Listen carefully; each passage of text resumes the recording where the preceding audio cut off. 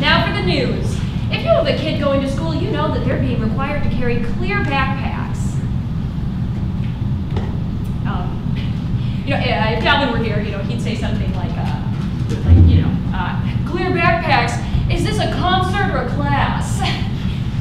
I'm sassy, and we go back and forth. I'd say something like, a concert? You haven't been to a concert in years, you old dad. Don't blow my cover. My kids think I'm pretty cool. Sorry. Thanks. Speaking of cool, basketball. Basketball season is coming up, and there's a big game for the Lakers versus the Warriors. More on that is our sports correspondent, Todd. Todd? Yeah, of course. So Todd is out with food poisoning. So I'm gonna do Todd's part. He's gross. He's gross. So, look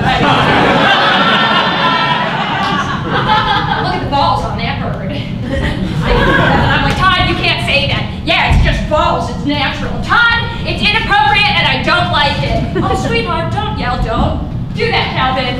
Todd? I'm sorry, I didn't realize that it made you uncomfortable. You're the best and I'm an idiot.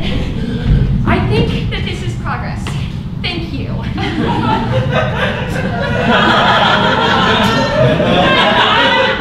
I'm sorry, are we talking about our feelings or the sports? Well, I have a feeling that LeBron is gonna suck. He's gonna suck. You take that back, you son of a B word. Hey, boys, calm down, all right? Hey! Speaking of calm, the weather is anything but this week. Tornado Tanya is ripping up the lower Mideast, and more on that is our correspondent, Dan, with the weather. Dan? Yeah, of course he is. Okay, so Dan has food poisoning, but he's sad. He's a sad man. He's like a sad man. Okay, great.